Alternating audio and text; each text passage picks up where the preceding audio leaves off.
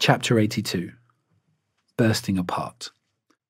On the day the sky is torn and the stars are suddenly scattered, when the seas boil over and every tomb lays in tatters, when the graves are turned inside out and every soul in sight will be reminded of its every deed, what it did wrong and what it did right. So mankind, with this in mind, why do you from God turn away, the generous one who proportioned and fashioned you in the best of shapes? Yet you ignore this mercy and believe the judgment day to be a lie. So beware the angels and their recording pens who on your shoulders reside. Those who have good deeds recorded will meet judgment day with no concern, but those whose record reeks of evil will head to the fire with no return.